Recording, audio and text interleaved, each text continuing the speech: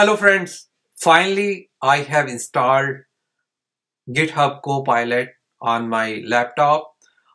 I have subscribed to their monthly subscription. I have heard a lot about uh, GitHub Co-Pilot.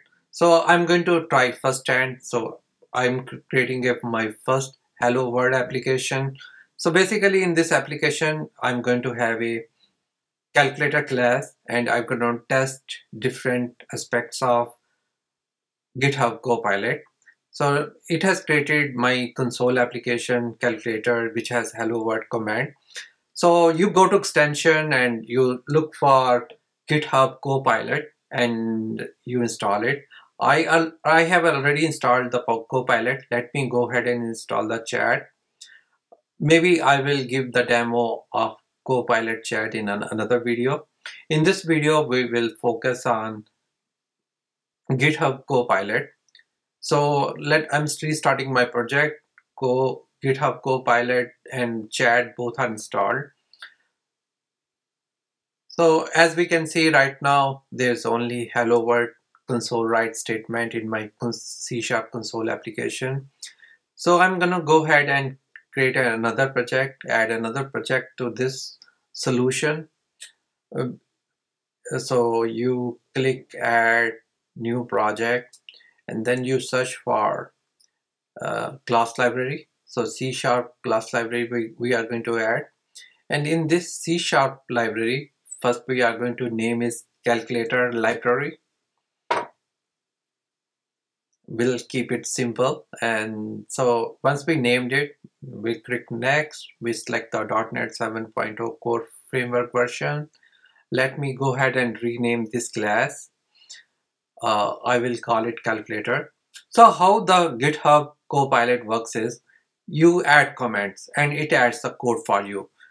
This is how you tell Copilot to do something for you. It gives you suggestions. So you have to enter the comment. Like in the chat GPT, you enter the prompt engineering. Here I will say it's the comment engineering. How good you are in commenting is going to come very handy now. So I gave a comment constructor. It automatically created a constructor for me. So I'm telling me this Copilot that I need methods for adding, subtracting, multiplying and dividing. So since there are a lot of calculator applications, it knows what are the methods, popular methods. Most of the demos, test-driven development, they use some kind of calculator class. There must be a lot of calculator classes on the GitHub. So that is how Copilot works. It has a lot of code base, whatever is downloaded in the GitHub, so it knows the patterns. So as I'm entering the tab, it's entering the code, it's giving suggestion. Let's go ahead and create a test library for our project. We are going to write tests for our calculator class. A lot of time, we don't have time, we don't have energy, we don't have inertia. So this is where I see GitHub playing a critical role, adding help us to write tests for our classes. So we are going to select MS test for our project. We are going to call it class calculator test project. Just keep the name same as our library, and we need to add reference to our class library, calculator library, so that it can access the calculator object or class and call all its methods. So there's already template. I'll rename as it calculator test method, and I'm going to tell this class that I need methods for all. I'm going to tell this Copilot that I need tests for all the methods in the calculator class. So I was hoping it will type all the methods for me. It didn't type it. So let's do it hard way. Create comment for each method. So I'll go back and I'm trying to type add method, hoping Copilot will come to my assistance. So, but the Copilot has not picked up, and very soon I think I'm going to add a comment per method. So here I'm trying different things. Oh, Copilot, come help me. I don't want to write this code. Write this method for me. So Copilot, I see like it is filling where ChatGPT is missing. ChatGPT is more giving you structure, overall the lay, and a lot of time Copilot doesn't give you, ChatGPT doesn't give you the details.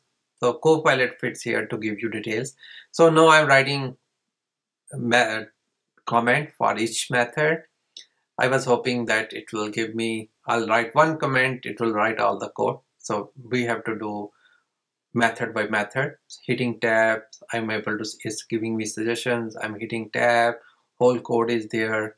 So two more methods to go. Add is done, subtract is done. Next is multiply, and finally the divide. So hitting tab, and finally we will be writing method for divide. So we can see like it's doing great job when it's coming to write the test. It knows the context, it knows what are the classes, what is a class, what are the different parameters, what are the different methods, what are the parameters, what are the values returns, and it doing all the work for us. So it's a great for writing automated tests at this point, I can see. So I have finished add, subtract, multiply, now it's dividing. So here I go, all my 4 methods are there, and let me go ahead and run our test. There's one extra method, I'm going to remove that, and it's a very good practice to always add constructor. I'm going ahead and going to add a constructor in this test class, because in real time we may be bypassing some infrastructure related classes in the constructor. So let me go ahead and run my test. So here they are running, all tests pass, so amazing. So let me go ahead and write a test in our console application. This is how we test typically using console. So I'm adding a command, create an instance of calculator class and call the add method, and giving more information. So check Copilot is giving me code. I'm just hitting the tab and it's writing all the code. Even if, now it will start giving me suggestions for the comments also. It knows after add, I want to test my subtract method, I want to test my multiply method. So, and finally I want to test my divide method. So everything is writing console code for me, console write statements for me. Let me go back and compile it, run it. So it's running on my second screen. I'll pull it and show you guys. So here is the output for addition, subtraction, multiplication, division. So I'm very impressed so far with the